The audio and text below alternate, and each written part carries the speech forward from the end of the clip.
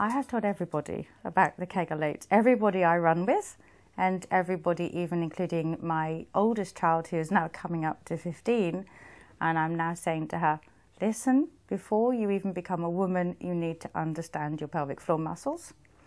I think we should be telling everybody about strengthening the pelvic floor. If you don't use it, you lose it, and you don't want to have stress incontinence. You want to have a better sex life. I think it's very important to tell every member of your family about the pelvic floor, every female member, but I think also men need to know so that they can discuss it with their partners. It's the sooner men start looking after the pelvic floor, the better. I don't think that things related to the weak pelvic floor is related to older women. After speaking to quite a lot of my friends, in general, girly chit chat, we've found that quite a lot of young ladies also suffer with weak pelvic floors.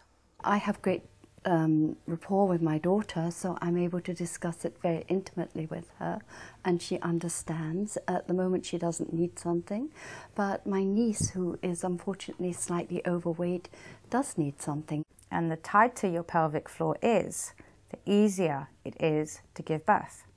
So now I am a Kegel8 fan in terms of understanding how much I can improve my pelvic floor muscles, not just for being more in control of my own body, but also being able to control what happens to me when I run, i.e. not having the odd sort of laughter leap, but also being able to improve my own sex life and my own body. Once you've found a device like this that works so efficiently and so well, you need to spread the word to everyone that you possibly can.